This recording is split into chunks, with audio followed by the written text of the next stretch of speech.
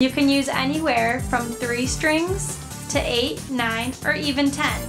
Today I'm going to use 4 strings to show you how to do this knot. Fold your strings in half and then create a loop around the top and pull it tight.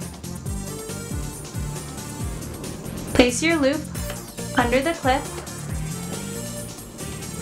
and you don't even need to place your strings in the string holders. Simply pick 2 of the same color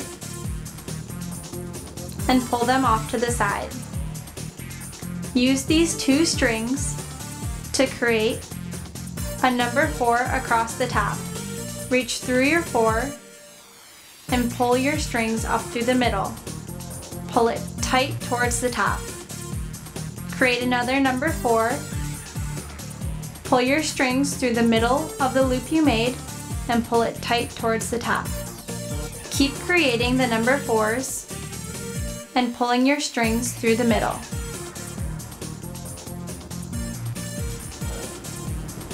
You'll start to see your bracelet grow the more double right-handed knots you create. And once your knots start to go around the outside, you can simply move your string to the other side to keep the knot going. Create the number 4, pull the string up through the center and tight towards the top. You can make this part of your bracelet as long as you want. Now that I have a piece of white, I'm ready to switch colors. Place your white back in your bunch. And now I'm going to pull out my 2 reds. Make sure they're the same color. Bring your reds off to the side and away from the group. Now fold them over the top, creating the 4. Go through the center and pull the red through, pulling it tight up towards the top. Create another 4, reach through the center, pull it tight towards the top. And you can repeat this as many times as you want and watch your pattern get longer. All it is the simple double right-handed knot repeated. You can see that the string is starting to move under the bracelet, so you can simply move it to the other side and continue the pattern.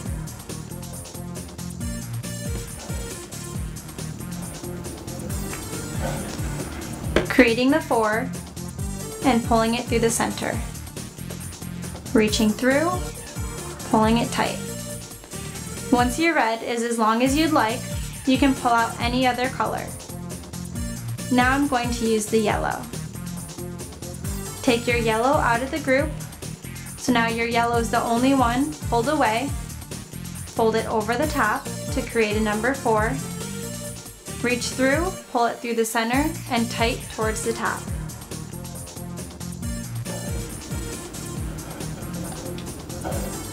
Simply creating that 4, pulling it through the center.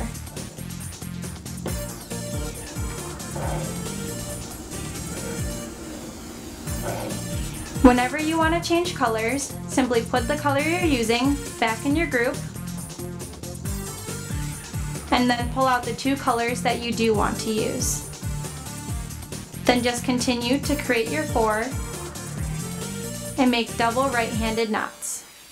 Using the 4, reaching through the center and pulling both of the strings out. And pulling both of the strings out.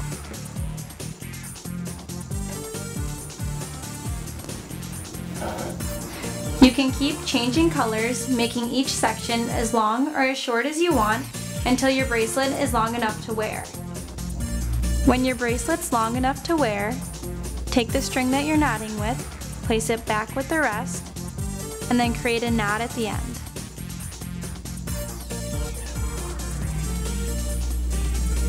Pull the knot tight towards your pattern,